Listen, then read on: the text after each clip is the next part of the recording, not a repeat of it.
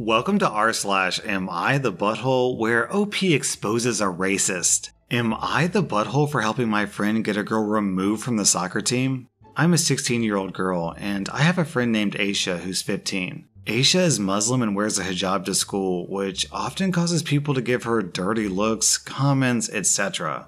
I don't know why, it's just a cloth. Anyway, the worst example of this came from a girl named Megan, who was also 15. When we were sitting together at lunch, she came up to Aisha and I and told Aisha she dared her to take her hijab off, taunting her, saying that she would look pretty without it. Then, Megan forcibly tried to remove Aisha's hijab. I pushed Megan away and we went to the principal. Instead of getting a punishment, Megan made up a sob story about how it would harm her position on some prestigious soccer club she was in. Fast forward to a few days ago, and she made a TikTok that said, "When you get called to the principal's office for telling the Muslim girl to take off her do-rag." I was so livid for her. Aisha is very shy and didn't want to seem like a buzzkill, so she asked me personally to email the soccer organization. Well, I did, and she was immediately kicked off, and other organizations in the area were notified of her behavior. Now, all of her friends are in my DMs saying how horrible I am, how I'm an R-word, how I need to take a joke, etc. My parents think I should have stayed out of it, but I think I did the right thing. OP, you didn't get her kicked off the soccer team. Her racist TikTok got her kicked off the soccer team. Also, where's the joke? Calling a hijab a do-rag isn't a joke, it's just mean. Am I the butthole for canceling my stepson's birthday because he facepalmed me? I married my husband 2 years ago, and my relationship with my 12-year-old stepson has never been good. We tried everything, but nothing seems to work. His behavior towards me is so terrible. He shouts at me, swears at me, and calls me the worst mother ever. His 13th birthday party is tomorrow, and since my 7-year-old daughter's birthday is only 10 days apart, we usually celebrate them both on the same day. They're fine with it. I asked my stepson who he invited, and that's when he does a facepalm gesture and tells me that he already answered this question before in the worst tone ever. This is where I lost it and told him that because of his attitude, I'm gonna cancel his birthday tomorrow. At first he didn't believe me, since it's not the first time I threatened to punish him without actually doing it in the end. But this time I was serious. And to prove it to him, I called his grandparents and told him his birthday got canceled. He started crying, begging me not to cancel, but I told him it's too late. I got berated by his grandparents because of this, and they told me that I don't have the right to cancel his birthday. As his mother, I'm pretty sure I can do what I want though, but they weren't listening to me. They even told me that tomorrow they're coming to his birthday with the gifts even after I told them not to bother because I won't open the door. Am I the butthole here? I'm gonna read this top comment from Anub. I'm being a jerk to a child. Am I the butthole? Yes, you're the butthole. And another comment from Pink Purple Blue Pride. You're the butthole. Lady, what the actual F? Birthdays are never something you should cancel unless the kid majorly screwed up. It's such a sucky thing to do. You only get so many birthdays as kids, and those memories and experiences are so priceless that the fact that you're punishing him like this for something so petty is making me see red. I also noticed how you never actually said why your relationship is strained, and only talked about how he was rude. You're obviously leaving a whole lot of justification on his end out of this. You need to pray to God to give you some empathy and some sense, and then you need to uncancel his birthday and make it up to him tenfold. Over an effing facepalm? Absolutely ridiculous. I wish your stepson the best. And to make this even better, people in this thread gave OP the Facepalm Award, and OP made the edit. Facepalm Award? Really? Am I the butthole for telling my son that he is the reason me and his mother are getting divorced?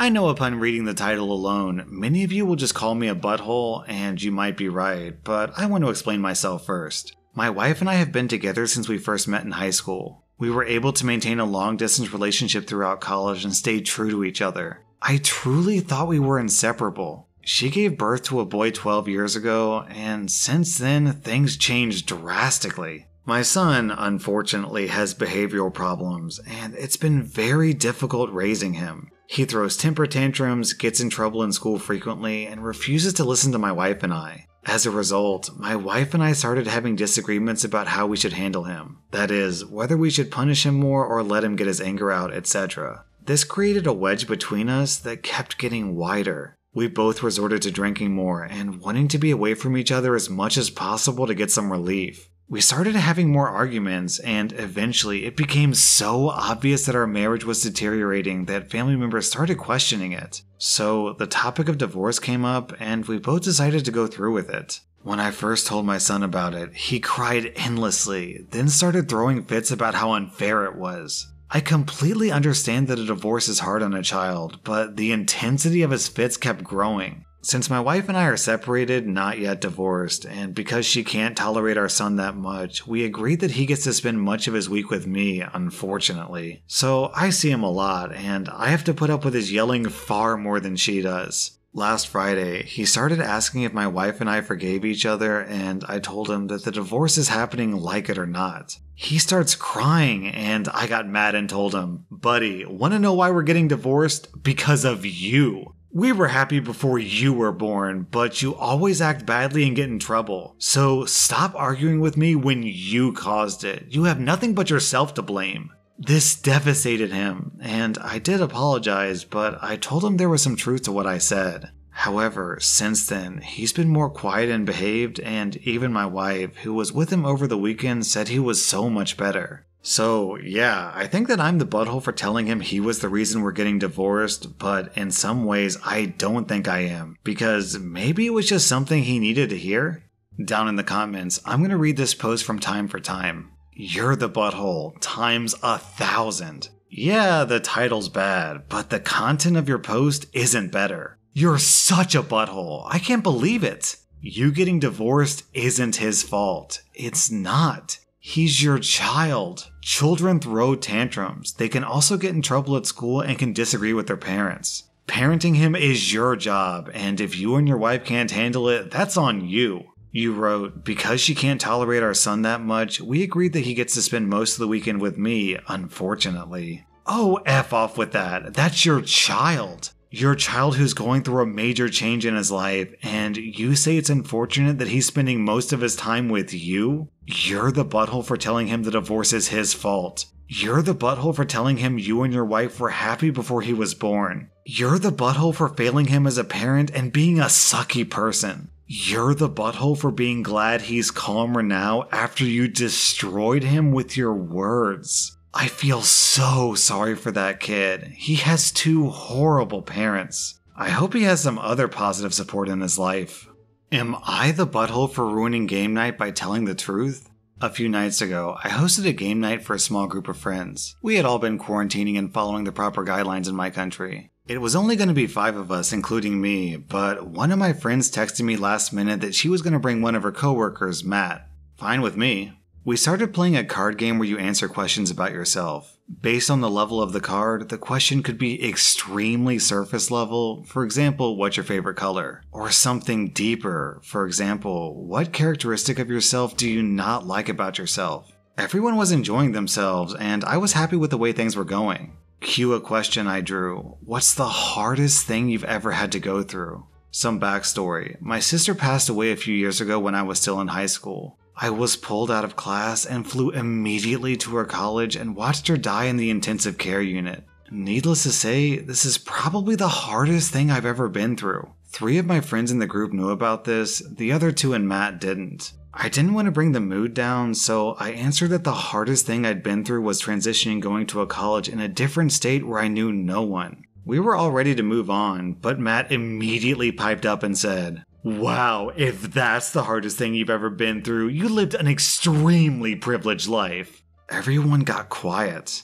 Now, if he had said it jokingly, I probably would have let it go and moved on. However, the way he said it was in a very condescending and patronizing tone, and I'll admit it rubbed me the wrong way. Instead of letting it go, I said, "Well, the hardest thing I've ever been through is seeing my sister die in the intensive care unit, and having to watch her being lowered into her grave when I was just 17. I just didn't want to bring the mood down." If if things were quiet before, they were dead silent now. Matt mumbled an apology, but game night ended shortly after. After my friends all left, my friend who had brought Matt texted me and told me I was a jerk for making Matt look bad, and I could have just let his statement go. I do feel bad about what I said and being the cause of game night ending so soon, but I also feel like I was just making a justified statement. Am I the butthole? So, OP, to be honest, yeah, you were kind of putting Matt on the spot, and he was a guest in your home, so I can't let you completely off the hook, even though Matt totally deserved it.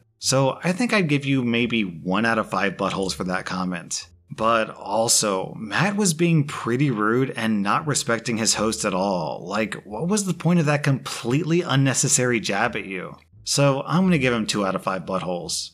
Am I the butthole for being brutally honest about my financial stability? So I'm 26 years old, I have no student debt, and I own a condo outright. My coworkers in the office are very anti-young people and constantly rag on those millennials and their financial irresponsibility. I'm one of 4 people under 30 in the office, and my coworkers are usually shocked by my age. They know I have no college debt because I mentioned it once, and I mentioned in passing that I had bought a condo. On the last happy hour Zoom meeting, they started in on their talk. I tried to gently defend my generation, only to have them say that I shouldn't because, unlike my peers, I'm actually responsible, and I prove what a millennial actually could do if they tried.